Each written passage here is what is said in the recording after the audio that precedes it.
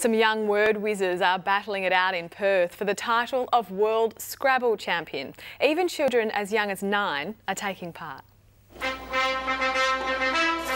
A battle of the wordsmiths. More than 100 people, young and old, fighting it out at the Scrabble World Championships.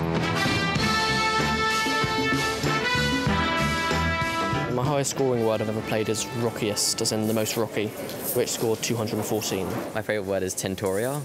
I think this sounds really cool. Spread over 8 days, the event is being held at UWA and Gloucester Park. Biggest score I ever got was around 230 for the word duckings. It was a triple-triple.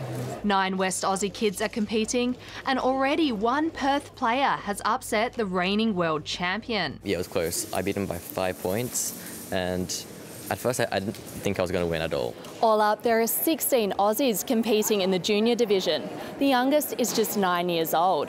They say the game isn't just for grandmas. No, regardless of age, it's just a game of words. You don't have to be old to enjoy words.